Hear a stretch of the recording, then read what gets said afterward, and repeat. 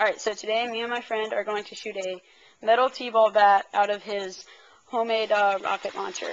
It's powered by compressed air and it is released with a ball valve.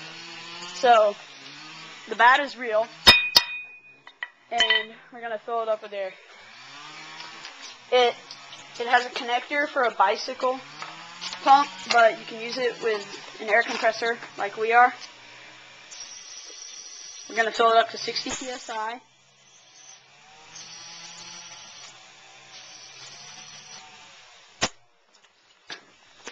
Alright.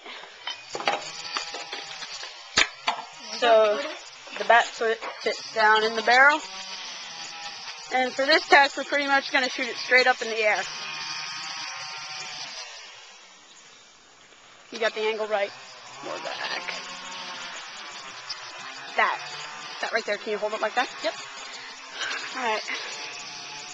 Here we go. 3, 2, 1. And there's the bat.